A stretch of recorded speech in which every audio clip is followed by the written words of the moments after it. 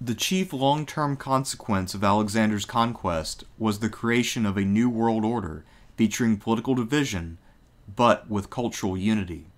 Alexander's successors carved out new kingdoms and Hellenized enough of their new subjects so as to create the conditions which allowed Greek culture to spread as far east as India. Taken as a whole, the period from Alexander's death in 323 until the Battle of Actium in 31 BCE is known as the Hellenistic period. Hellenistic means Greek-like, and it is an apt descriptor for a period during which many non-Greek peoples were heavily influenced by the influx of Greek settlers and had to adapt some of their ways in order to survive and thrive in a post-Persian world.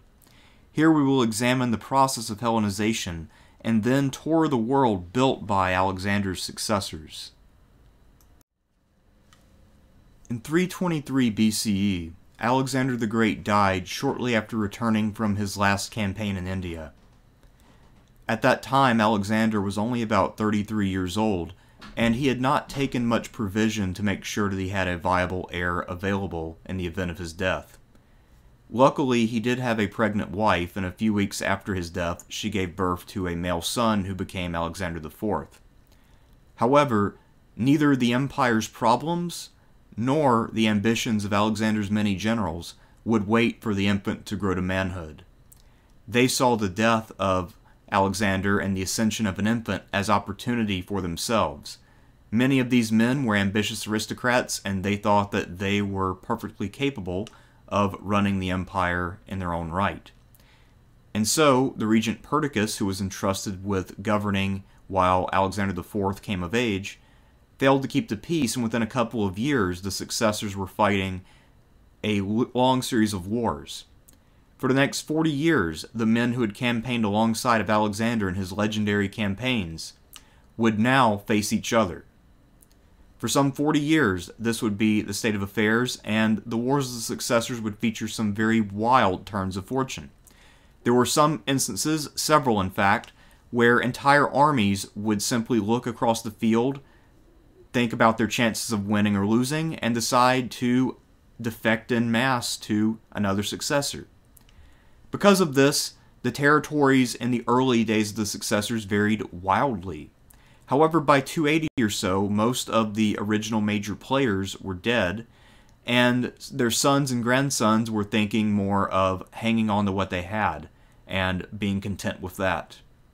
It was already abundantly clear that no one would ever be able to gain the upper hand because a sort of balance of power had broken out, and so at this time, the surviving contenders decided to build up their new states. Even before this, Greek settlers had created cities in the east, but now they would more proactively begin to Hellenize the east more fully, which of course raises the question of exactly what it means to Hellenize the east. Simply put, Hellenization is the process of spreading Greek culture by encouraging non-Greeks to live as Greeks in order to gain advantage. The way that this would work is that the Hellenistic rulers would encourage Greek and Macedonian settlers to come to the east by the thousands, create new cities for them where they would then be allotted land and wealth and political power. And in order for non-Greeks to participate in the overall power structure of a kingdom, they themselves would have to learn the Greek language and participate in Greek culture in order to work shoulder to shoulder with their new Greek overlords. So ambitious local elites would be more likely to Hellenize than people who had no political ambition. So many of the new officials of the Hellenistic kingdoms were not necessarily Greek by birth, but culturally speaking, they effectively became Greek. They, I guess you could say, converted to Greek culture. And to help these people convert to Greek culture, to help them Hellenize, a simplified version of the Attic dialect was developed called Koine. Koine was simply easier to learn. It had fewer idioms. It was grammatically more straightforward and regular. And because of that, if you were someone who grew up speaking another language and you learned this as an adult, it would be much easier to master. So this took off, and many native-born Greeks would also begin speaking this during the Hellenistic period. Koine was considered easy enough to learn that, in fact, the New Testament is written in Koine for that very reason, and because it was the shared language of the East. So if you were an educated person from any given culture in the Hellenistic East, one of the languages you would know so that you could participate in government and large-scale business would be Koine Greek. As for Greeks and other Hellenized people, they could travel very easily from urban center to urban center across the Hellenistic world, whether they were in mainland Greece with the traditional polis, or whether they were in some new settlement as far afield as Bactria, which is basically modern Afghanistan. They could communicate with others and find their way around the city without feeling lost. They could also conduct business in any one of these kingdoms fairly easily because they knew the basic culture and how to communicate with people. And because so many of the political arrangements were largely unchanged from the Achaemenid Persian era, and because Greek cultural and diplomatic norms were now spread throughout all of these various successor states, it was actually possible for even high-ranking officials to defect from one kingdom and then get a job in another kingdom. And they wouldn't really have to retrain or learn anything new because each one of these kingdoms was largely run the same way. So, not only could random craftsmen move around and find new opportunities, but even high-ranking finance ministers or generals could move all around the world now and find work. In a way, the Hellenistic period was a period of sort of proto-globalization. Just globalization in a scale that only affects the Eastern Mediterranean all the way to what is now Pakistan and India. But in many ways, that's kind of what it was. And the equivalent of Koine in today's world, of course, would be English. So in some ways, there are a lot of parallels between the Hellenistic period and the modern globalized economy. Before we get into the newly founded kingdoms of the East and all of the Hellenization that took place there, let's first begin by looking at the home territories of the Greeks and see how those evolved. I think it's fitting to begin in Macedon, where Alexander got his start. The home territory that Philip and Alexander had built into a world power did not really change very much geographically or institutionally. The army remained more or less completely unchanged, and in fact it became a pattern that every other army around the world would copy, at least in the Greek East. The most significant early ruler of Hellenistic Macedon was King Cassander. He began by killing Alexander IV before he could come of age, an act which was universally condemned, but secretly praised by all of the successors who were glad to have Alexander IV out of the way. Cassander then declared himself king of Macedon in 305, ruling until his death in 297. He founded two major cities. He founded what he intended to be a capital city at Cassandria, which is at the same site as the old city of Potidaea, which was itself a major battlefield in the Peloponnesian War. And then he founded a secondary city at Thessalonica.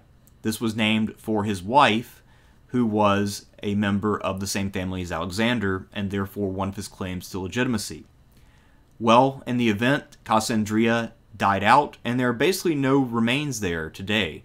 There are a few archaeological remains, but nothing that indicates that this was ever going to be a major center. However, Thessalonica remains strong throughout antiquity and the Middle Ages and continues to thrive to this very day.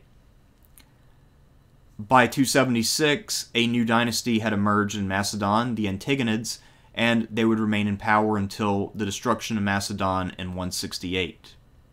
The major problem faced by the early Hellenistic rulers of Macedon was that there was some depopulation due to all of the men who had gone east with Alexander and never came home. Over time, they managed to make that up, but then another problem emerged. The Greeks of the south became much better organized, and every time that Macedon was on the verge of overrunning the entire Greek world, the rival kingdoms in the east would send money to the Greeks, and they would manage to fend off the Macedonians. The key mistake that the Antigonids made was joining Hannibal in fighting the Romans during the Second Punic War. Ultimately, the Romans were able to contain the Macedonian threat by utilizing the Aetolian League, But they did not forget that Philip V and his Macedonians had tried to take them out. So in 200, they fought a war with Macedon and won. Then later on, they fought another war with Macedon, which resulted in the destruction of the kingdom and it being broken up into various pieces. So Macedon was really the first Hellenistic kingdom to be destroyed, but not the last. And just like most of these guys, they would be destroyed at the hands of Rome. During the late classical period, Athens and Sparta had found that it was very difficult for a single polis to try to take on a large territorial monarchy and win. The resource game just didn't favor a small polis. So if you were a developing power at the time, you could take this lesson to heart and do something with it, and that is precisely what the Aetolian League did. Located in western central Greece, the Aetolians were effectively a small ethnic group that was mostly rural and poor. They didn't have very large cities. One thing they did have going for them, however, was a defensible home area with a great deal of mountainous terrain. So what they did is, late in the classical period or early in the Hellenistic period, they formed a solid alliance system amongst themselves. There were about 10 or 11 members. They had a common meeting place at Thermus, and they formed a shared army. This shared army, this league army, enabled them to improve the quality of their training and equipment, so they were able to model themselves after the Macedonian army, and they were then able to expand from there. At first, the Aetolians had a rather negative reputation because there were many bandits stationed in Aetolia, and a lot of people assumed that the League was largely a cover for those bandits, and perhaps that is true to an extent. However, what the Aetolians were also able to do was build an army that could win battles. And so, not only were they able to hold their own against the Macedonians and the Achaeans to the south, but they defeated a rogue king of Sparta who was on the loose, and they also defeated the barbarians who had overrun the oracle at Delphi. So they were able to gain a lot of gratitude with their fellow Greeks, and at one point they expanded outward from their Aetolian homeland into a great deal of central Greece, and they were a fairly important and respected power. They had been reduced a good deal by about 215 or so, and so when the Macedonians decided to declare war on Rome, Rome found a willing ally in Aetolia. For Rome, this was very convenient because they were up to their eyeballs in Hannibal problems, and so Aetolia basically fought and bled for Rome during the Second Punic War and held Philip V in the Balkans. In 200, Rome decided to avenge itself on Philip, and Aetolia joined in once again, and did a fair amount of fighting and bleeding. Rome did give the Aetolians some territorial winnings from the war, but Aetolia felt that it had been screwed over and shortchanged, and so they went looking for a new ally to humble the Romans, and they found the Seleucids. However, in this war, the Romans once again won, and this time they effectively neutered the Aetolian League by preventing it from having any members who were not Aetolians, to say anyone outside of their mountainous homeland, and this move effectively, for all practical intents and purposes, killed the Aetolian League as a power. And really, after about 192, we don't really hear anything else about the Aetolian League, and I'm not sure if anyone knows exactly when it ceased to exist, but it just kind of quietly fizzled out. It wasn't really destroyed in any dramatic fashion. But during its heyday in the 3rd century, it did terrorize many of its neighbors, and it was an effective counterbalance to the power of the Romans. Or not the Romans, but the Macedonians. In the northwest Peloponnese, just across the Saronic Gulf from Aetolia, was Achaea. Achaea was an area which had its own dialect, and much like Aetolia, it was somewhat rural and poor when compared to many other parts of the Greek world. During this classical era, it was largely just an ally of Sparta, which would furnish men for the Peloponnesian League army. But over the course of the classical period, it did have some developments and some growth, and eventually the Achaeans would band together into the Achaean League. So at first this was just an ethnic exclusive league, but over time it came to be something more. And it came to incorporate many of its more powerful neighbors, including the cities of Corinth, Argos, and Megalopolis, which was the new city down in Messenia, which had once been under rule by Sparta. The Achaeans were definitely wealthier than the Aetolians, and they were organized in a fairly similar fashion. They had a league meeting, and they would elect a general and a leader of the cavalry, and they would switch leaders every year. The chief magistrates from each of these cities would meet together in a kind of council for the whole of the Achaean League, and they would make decisions. The Achaeans, more so than the Aetolians, were really able to threaten Macedonian control of Greece, and some of their more notable victories included taking out some of the major fortresses that the Macedonians relied upon to maintain control of the Greek south. Sparta, however, actually did manage to upset a lot of the progress of the Achaeans. Sparta never actually went away. But what they would do is they would sit and bide their time, and then they would emerge and try to reclaim their former glory. All of these attempts ultimately ended in failure, but not before they caused a lot of noise. And so Sparta was actually a balancing factor which helped to hold back the Achaeans.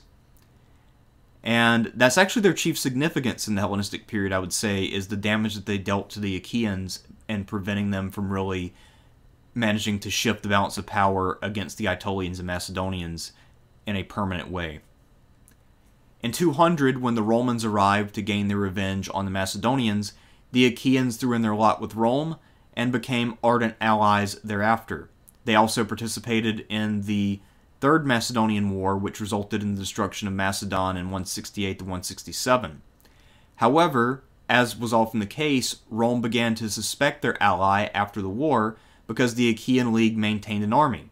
They weren't too keen on that. They actually took a whole bunch of hostages from Achaea after the war because they didn't trust them. One of those hostages was a high-ranking nobleman named Polybius, who would have become the general of the Achaean League in just a few years had he remained. He became a famous historian who wrote about Rome's rise, and ultimately he would chronicle the destruction of the Achaean League at the hands of Rome. Now, he seems to have suffered from some pretty severe Stockholm Syndrome by the end of his life, and so he actually blamed the war on the Achaeans, although it's very clear that it was Rome's suspicion of any power that had an army that was responsible for the destruction of the Achaean League. The Romans completely destroyed the city of Corinth, and then dissolved the League. Polybius, according to himself, was able to make sure that the terms were more lenient, but again, the war was definitely the fault of the Romans. They made an ultimatum to the Achaeans for no particular reason. They needed to disarm, and the Achaeans effectively said no because this was unprovoked. They'd always been a good ally. But Rome had other ideas, and so the Achaean League met its end around the 140s or so. Along one of the most prosperous parts of the Greek East, and lying strategically off the southwest coast of Asia Minor, the island of Rhodes was very much fought over in the early Successor period. Rhodes had 3 major cities, and it was great for both commercial purposes and also for helping to control the sea lanes of the Eastern Aegean.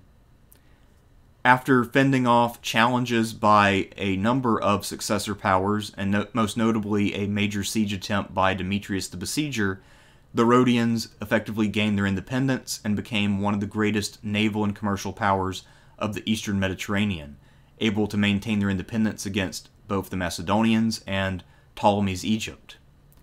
The Colossus of Rhodes was built to commemorate their great victory over Demetrius, and this was a statue of the god Helios, the sun god, and he was either standing prominently over the harbor, or perhaps they even built the statue where he had 2 legs straddling between 2 different harbors over an open area of water. Either way, the Colossus of Rhodes was one of the wonders of the ancient world, and it was a mammoth statue. Eventually it would collapse, and it would collapse back into the streets of the city of Rhodes itself, and apparently they just kind of left the pieces laying in the streets for many years. But when it stood, it was impressive, and it could be seen from the sea for many, many miles. Rhodes also developed culturally quite a bit. and it became one of the greatest centers of learning in the ancient world, especially for students of rhetoric. The great Roman orator Cicero actually learned to speak here. The Rhodians, the teachers, taught him how to speak at length without exhausting his voice, which is quite a task, I have to tell you, as someone who does a lot of lecturing. I wish I could go to Rhodes and learn that trick, because speaking for long periods of time can definitely take your voice to the limit. Rhodes eventually lost its independence because it didn't threaten Rome in any way, but it did offend Rome because they said that the Third Macedonian War was unnecessary. So the Romans were sufficiently offended that they then went to Rhodes a few years later and demanded that the Rhodians disband their fleet. Rhodes had a fairly modest-sized fleet by this point because they weren't really competing for dominance, just defense. But one of the things the Rhodian fleet did, because they were a commercial power, is that they fought pirates. So they helped to make sure that commerce was safe for merchants. Well, once the Rhodian fleet is gone from the seas, and Rhodes is just another ally of Rome, Rome does not pick up the slack navally, and so piracy will grow and abound to the point that about 100 years later, the Romans will have to develop a special command to fight pirates across the Mediterranean because piracy will have grown so dramatically out of control. So, just as a preview for when we talk about the Romans, one of their characteristics is that they destroy a whole lot of things and sometimes don't think through the ramifications of their conquest and their actions. And now we move on to our first Hellenistic kingdom in the proper sense. The first kingdom that we'll look at was Pergamon. Pergamon was founded by a minor Macedonian nobleman named Philetaerus. Philetaerus became a eunuch because of a childhood accident where an animal stepped on his testicles and crushed them, and so because of that he was never able to have children, but he still used his rank to serve as an officer.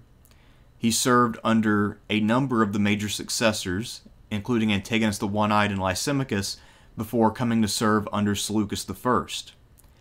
After he went to Seleucus I, he struck a deal with him and basically traded in his treasury, which had about 9,000 talents, which is an immense sum, in order to gain his independence. And so he founded what was at the time more or less just the city of Pergamon itself. Now, this city already existed, but now it was ruled by Philetaerus. After he died, it went to his nephew, who then founded a dynasty called the Attalid dynasty. And it was under the third ruler, Attalus I, that the Pergamenes controlled enough territory that they could declare themselves to be kings in a meaningful sense. Pergamon was one of the few Hellenistic kingdoms which both interacted with Rome and came off better for it. They allied themselves with Rome to fight the Seleucids during the war between Rome and Antiochus III. This resulted in massive gains for Pergamon in 188 at the Treaty of Apamea. And after that period, the Pergamene kings would control enough territory that they were able to start building monumental architecture in Pergamon itself, which up to this point had been a fairly modest city.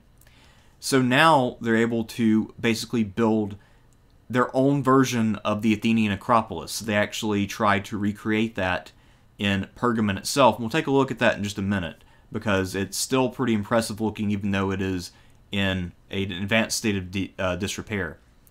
The Pergamenes also invested in a massive library based on the one at Alexandria, and apparently got to the point where their library was the second biggest in the world at one point.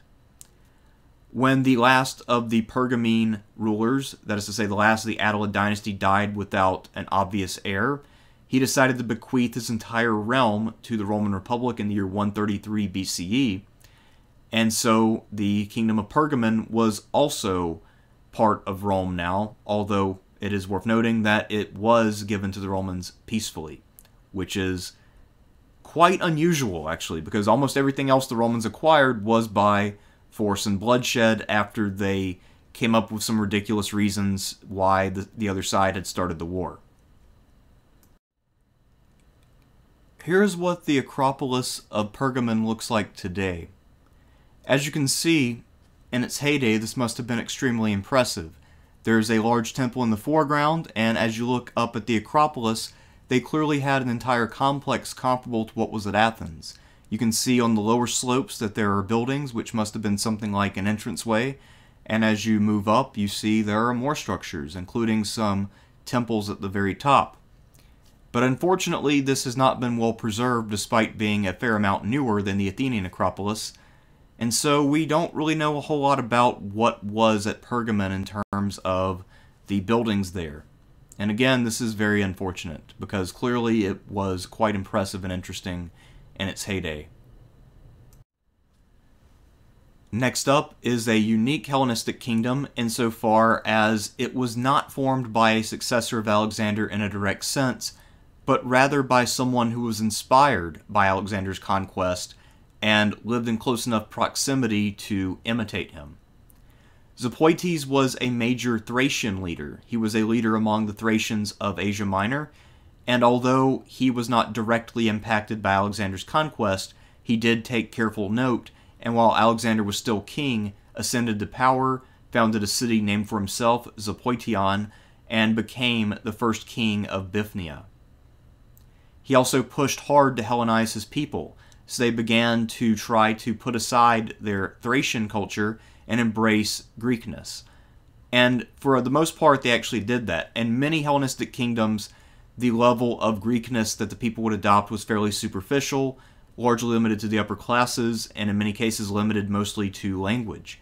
But in Bithynia, the conversion to Greekness was pretty thorough.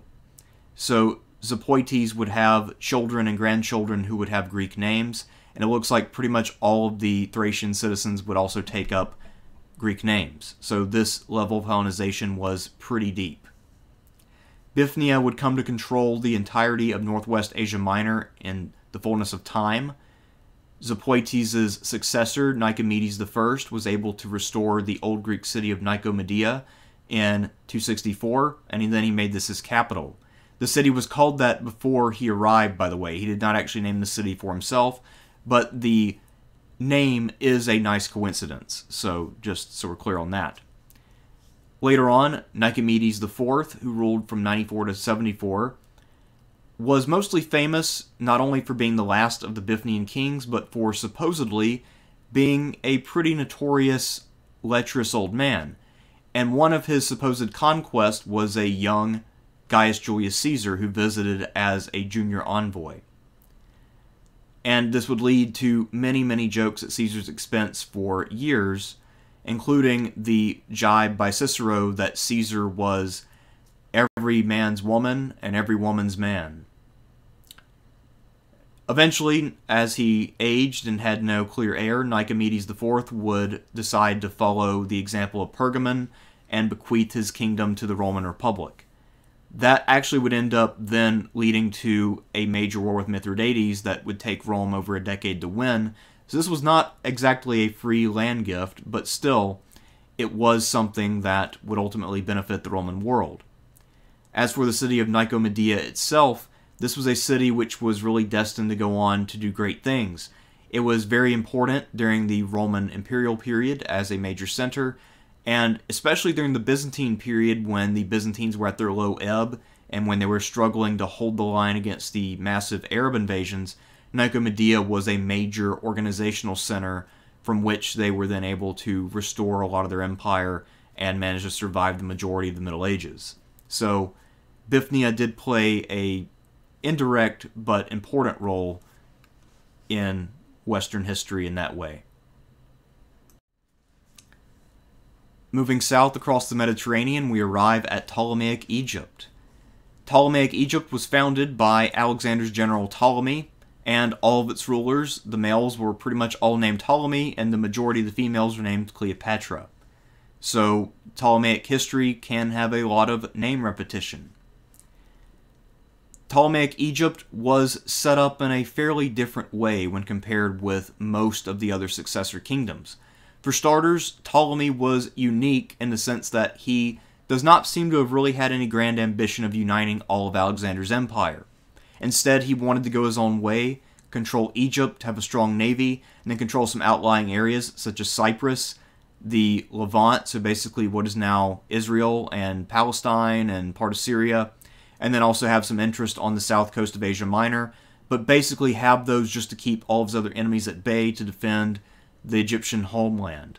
So in effect, what he was creating was something that was more or less a reproduction of New Kingdom Egypt. In terms of how he ran Egypt, he also did something completely opposite to all of his competitors. Whereas most of the other Hellenistic kingdoms settled down Greek colonies and encouraged the locals to adopt Greek ways, Ptolemy did not encourage the Egyptians to Hellenize. In fact, he seems to have banked upon the fact that they wouldn't. And that's kind of what he wanted. He only wanted Greeks and Macedonians to have political power and to bear arms. So they were effectively the military and political class of Egypt, and he would settle them along the Nile at strategic points, mostly, of course, at Alexandria, which we'll get to, but also at other strategic points on the Nile. And then the locals, their job was both to practice their native religion and their native customs, which Ptolemy thought was important, but also to produce wealth and do the legwork. So in many ways, Egypt was set up to be a giant plantation with the Greeks as overseers and the Ptolemies as the masters. The Ptolemies would put out propaganda that was in the style of the pharaohs, so they would pose as pharaohs, and for the most part they were able to keep the locals fairly content. Not to say that there wasn't some resentment, but for the most part the locals were not too rebellious. One exception to this is when, during a crisis around 217, the Ptolemies actually did arm a bunch of native Egyptians to fend off a Seleucid invasion, and then the natives revolted, so the Ptolemies decided never to make that mistake again. However, because of the constant threat of the locals rising up if they weren't sufficiently garrisoned, Ptolemaic Egypt was never able to mount serious threats to its neighbors. So in many ways, you could also think of it as the Sparta of the Hellenistic world, in the sense that its foreign policy was governed by the need to keep a significant army at home at all times. So it was never a huge threat to a lot of its neighbors, and rather than fighting them directly, if at all possible, what the Ptolemies would do would be to send money in order to get proxy wars fought on their behalf. So if Macedon was starting to get a little too strong, the Ptolemies would send money to the Achaean League or the Aetolian League or the Athenians or the Spartans to get them to fight and keep the Macedonians in check. They did the same thing to the Seleucids and others. So they used their economic power to make up for their lack of military power, and they tried to prevent wars from being fought close to home because the natives could revolt if they had a sufficient opportunity. They were kept just happy enough to keep them working so long as there was no easy way for them to break away. So that is Ptolemaic Egypt in a nutshell, basically a plantation arranged by Ptolemy, and when the Romans will eventually acquire this after the defeat of Cleopatra in 31, basically they just look at this arrangement and they say, this works for us, but now the master of Egypt will be the Roman Emperor, and that will be his personal slush fund to pay the legions. Although Greek settlers were all along the Nile and many small communities, the majority of the Greeks settled at Alexandria. Alexandria was named for Alexander the Great, and indeed, Alexander had selected the site himself when he visited Egypt early in his campaigns. Ptolemy seems to have really loved this site, and for him this was the Alexandria, and so he made sure that it was the Alexandria for everyone else as well. Alexander actually started about 60 or so cities named Alexandria, but we only remember one, and there's a reason for that. Ptolemy, to make sure that this city was properly the Alexandria, even went so far as to abduct Alexander's body from his funeral procession and build a grand tomb for him in Alexandria. That tomb and the body are long lost, but in its time, this made Alexandria a very prestigious place. Alexandria would now become one of the great cities of antiquity, and also the capital city for Ptolemaic Egypt. The museum was an institution designed to house scholars in all kinds of different fields. It functioned largely like a modern university, except that instead of having permanent students, anyone who wished could visit the museum and consult with the top scholars on various issues. And these scholars would basically hold something like office hours in order to meet with the public, and then they would do research.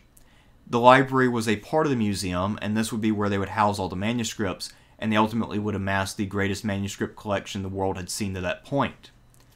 The lighthouse at Pharos was built in order to guide ships into the harbor. This was considered one of the wonders of the world, and it helped Alexandria to become extremely prosperous and to grow into the megacity that it became. In fact, at one point, Alexandria might have had up to 500,000 inhabitants, which for ancient standards was massive. The scholars at Alexandria, among many, many other things, managed to create a numbering system that you could use to denote passages in ancient text. If you've ever read Herodotus or Thucydides, you know that you can look up a book and then look up a chapter and sometimes a verse, and that will help you to find a specific part of the text. Well, that kind of numbering system was developed here at Alexandria, and this numbering system applied to pretty much every ancient text up until the invention of modern books. Alexandria, despite being primarily a center for governing Greeks, was also a diverse city which had other ethnic neighborhoods. It was very segregated, however, and there were ethnic tensions in Alexandria. Other neighborhoods included a large Jewish quarter and a large quarter for the native Egyptians. Many of the Jewish settlers here were fairly prosperous merchants and did pretty well, some of them Hellenized to a large extent, and in fact there were some pretty intense debates on religion between the early Greek-speaking Christians and the Hellenized Jews. So they would debate what the Old Testament meant and some other things like that. As for the native Egyptian inhabitants, these were sort of more of the working class of the city. These were the guys who would clean the streets and all of that. They lived in the poorer sections of town, worked at the dockyards and all of that kind of stuff. So Alexandria was a very lively place. It had a lot of crime. There were a lot of riots, a lot of ethnic tension. But one thing that Alexandria never was boring. So that is always something. The library at Alexandria, by the way, burned down during the early Middle Ages, and we don't know exactly what was lost here. There are some scholars who now think that almost all the texts have been removed by that point because the building was in bad disrepair, but no one knows for sure. And this is also a very speculative reconstruction of what it might have looked like. We actually have no idea because the remains of it are so scanty. And it's hard to do archaeology in Alexandria for a couple of reasons. One, because it's in the Nile Delta, which has a lot of silting.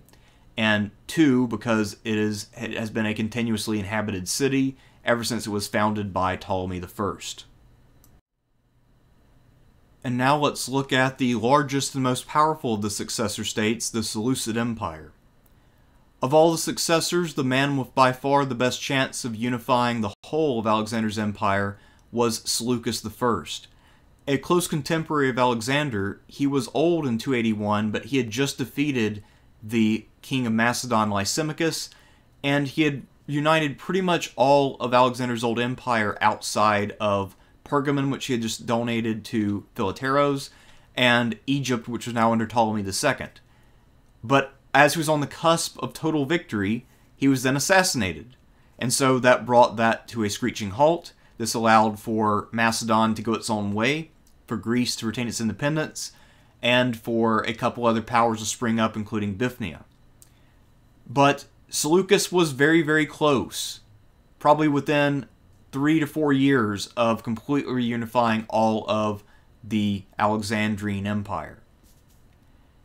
The Seleucid realm would remain the largest in the Hellenistic world for quite a while. Seleucus and his successors were able to retain most of what had been the Achaemenid Persian Empire, and for the most part, they did not very much alter the satrapies and military arrangements of Persia. The only main difference is that rather than having a military core of Persians and Medes, it would now be a core of Macedonians and Greeks, with then ethnic contingents coming from different nationalities around the empire. The main force that would eventually tear the Seleucid Empire apart was the rising of ethnic independence movements around the empire itself and then external pressure from powerful neighbors. The Seleucids were spread pretty thin, and despite getting a large number of Greek settlers, there just weren't quite enough, and they didn't do enough to try to integrate some of the other ethnic groups into the ruling class in order to have a sufficient manpower pool. In Judea, we won't get into that very much, but the main driving force of the independence movement was a reaction against Hellenization. A lot of the traditionalists there believed that Hellenization was a big threat to traditional Judaism, and so that sparked a massive revolt and resulted in the formation of the Hasmonean kingdom. In Parthia, they were effectively neighbors of the old Persians, and they decided to play Persian identity politics and restore something that claimed to be the true successor to Persia. And then Parthia especially would continue to grow and chomp away at parts of the Seleucid Empire. The real death blow was probably struck when Antiochus III the Great was in power, however. He was able to restore a lot of the empire's standing in the early years of his reign. However, he then had a lot of that undone in a single blow when he was defeated by the Romans at the Battle of Magnesia in 190 and then forced to sign the Treaty of Apamea in 188. This took away all of the gains he'd made in Asia Minor. His son, Antiochus IV, tried some other stuff to restore the empire's standing, but those things failed, and in fact inspired the Hasmonean revolt, among other things. So the Seleucid Empire entered a long period of decline, and it was eventually reduced to little more than the city of Antioch and its suburbs. It was then temporarily snuffed out by Armenia in 83, and Armenia at this time was not a huge power, so that tells you how far the Seleucids had fallen. It was then actually restored by Antiochus XIII in the year 69, only for it to then be destroyed yet again by the Roman general Pompey the Great, who simply arrived in 63 and said, "Seleucids, you're done. It's over. This is pathetic. I'm putting an end to it." And so the Seleucid Empire died with a whimper. But this was still a very impactful empire in its time, and it did found a number of cities, most of which faded away, but a couple of them are pretty noteworthy, so let's talk about those right now. Despite the fact that we now associate the Seleucid Empire primarily with Syria, its origin was in what is now Iraq, and this was the place where Seleucus really got his start in terms of when he began to become prominent, and this was also the place that he intended to place his capital.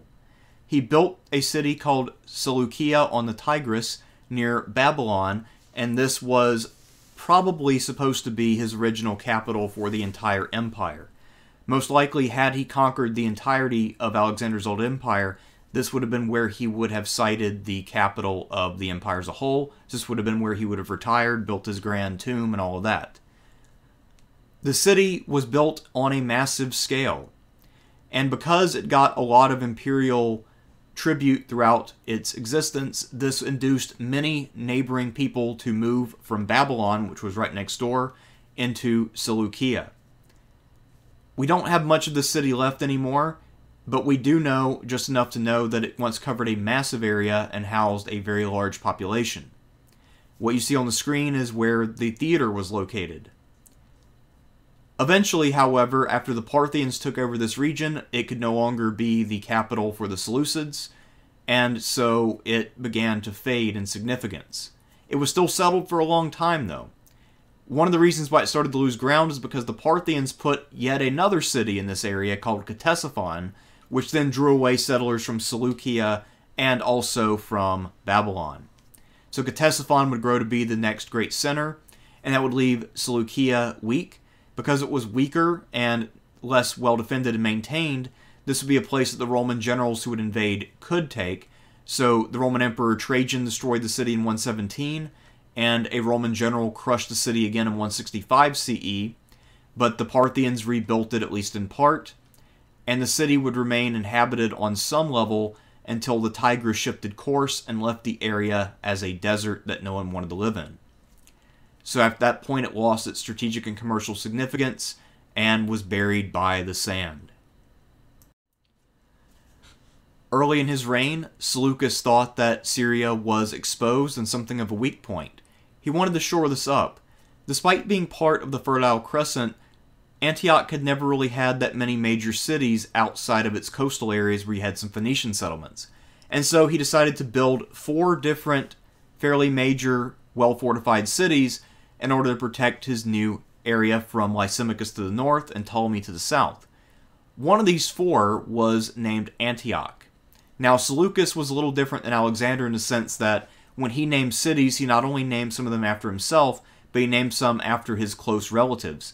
Antiochus was the name of both Seleucus's father and his son, and so there were quite a few Antiochs around the empire as well. Antioch on the Orontes was most likely not intended to be the chief city of Syria, and it certainly was not intended to be the chief city of the Seleucid Empire. But it would in time become both of those things, and in fact when we think of the Seleucid Empire, we now think of it as being a Syrian empire, and we think of it as being centered around Antioch. But Antioch only became the center of the Seleucid Empire over time.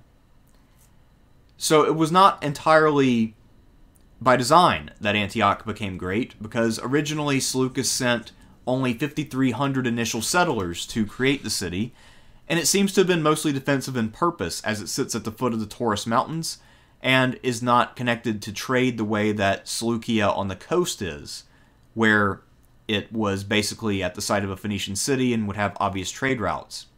But over time, history favored Antioch. It was more defensible because it was on higher ground, so it was easier to defend, harder to destroy. It had good farmland around it, so it was able to feed a fairly large population. The Orontes was a good navigable river that could help with commerce, defense, and keeping the place well watered. And once the Silk Road emerges, guess what? Antioch is the western terminus point. So Antioch would remain very prominent and important for a very long period of time, and a lot of that was just sheer luck. In many ways, Antioch is to Seleucus what Thessalonica was to Cassander. It was not intended to be a huge settlement, but it ended up becoming extraordinarily important. Under the Romans, Antioch would, if anything, become even more important. For Rome, Antioch at one point was its third city, and either third or fourth, depending on how you do the counting. I guess after the establishment of Constantinople, it moves down to fourth, but up to that point, it's about the third most important city in the empire. It would retain a lot of importance under the Byzantines, at least for a time. It would be the capital of a crusader state. Antioch would be massively important in subsequent history. Under the Romans, it also had a massive school of rhetoric. It had one of the most powerful early church organizations. Antioch became incredibly important, both politically, culturally, and economically. Well, I said both, and I listed three things, but you know what I meant, okay? I'm not re-recording this because of one minor error, so we're just going to have to live with that, and we're going to move on. And now we move on to one of the most curious stories in the Hellenistic period, the story of the Greco-Bactrian kingdom and its spin-off, the Indo-Greek kingdom. During Alexander's campaigns, he hired a large number of Greek mercenaries. The Persians had also hired a great number of Greek mercenaries to fight against him, and he would then take those men into his service when he defeated the last Persian king. These men were useful to serve as garrisons, especially as Alexander marched deeper and deeper east. And so, after his brutal campaign in Bactria, today's Afghanistan, Alexander had established some fairly significant garrisons in the east, mostly of Greek mercenaries. Upon his death, many of these mercenaries began to pine for home, and they wanted to go back to the Mediterranean. It's cold and dry in Afghanistan. It's nothing like the Mediterranean, and they were sick of it. So they wanted to go home. They tried to march home, but then one of the successor generals met them in battle, defeated them, and forced them to go back to Bactria. So they would serve here, and they would be part of Seleucus's empire for a while. But then in 256, the satrap Diodotus revolted, declared himself king, and gained independence for Sogdiana, which is to the north of modern Afghanistan, and then Bactria, and declared himself king of an independent Bactria, which we today call the Greco-Bactrian kingdom. His dynasty was then usurped by a man named Euthydemus, and Euthydemus's main accomplishment was fending off an invasion by Antiochus III the Great around 210. So even though he did revive Seleucid power, he was not able to oust the independent monarchs of Bactria. In order to preserve and enhance their Greek culture in this far-flung place, the Greek cities in the Greco-Bactrian kingdom often would put, as a kind of literary graffiti on their buildings, lengthy quotes from various famous Greek authors. So you'd have long Plato and Thucydides and Aristophanes quotes on the walls of buildings. This is very, very unusual, and it shows that they were very insecure about their heritage in this far-flung island of Greek culture. Elsewhere in the Greek world, and also in the Roman world, most graffiti was either about a place where someone had been. So yes, the so-and-so was here graffito was extraordinarily common in antiquity. Also, people would talk about prostitutes that they were interested in, gladiators and athletes. They'd talk about bowel movements. Most graffiti was fairly vulgar, but in the Greco-Bactrian kingdom, this was some high-level graffiti, because this was graffiti of literary merit. And it served the purpose of reminding people there that they were in fact Greek and they needed to preserve their culture and their heritage. Despite being isolated and then eventually cut off, especially once the Parthian kingdom emerges, the Greco-Bactrian kingdom managed to actually expand to the east without any help from the other Greeks. In 180 or so, the Greco-Bactrian kingdom reached its peak as it overran much of what is today Pakistan. And then a civil war broke out, and after that civil war you had two kingdoms that emerged. The one in the east would become the Indo-Greek kingdom, and it surprisingly, despite being on less defensible terrain, and despite being much newer, would end up massively outlasting the original Greco-Bactrian kingdom, which actually ended up succumbing to stronger neighbors around 100 BCE. Most of what we know about both the Greco-Bactrian and Indo-Greek kingdoms comes to us from the Greek writer Justin, who only seems to have some very vague accounts that came from the Far East. So we don't really know as much as we'd like to, but based on the archaeology of the Indo-Greek kingdom, we know that this one had probably the most interesting history of any of these states, if only we just knew more of it. Originally splitting off from the Greco-Bactrian kingdom during that civil war back in 180 BCE, this kingdom was now located in what is mostly Pakistan today.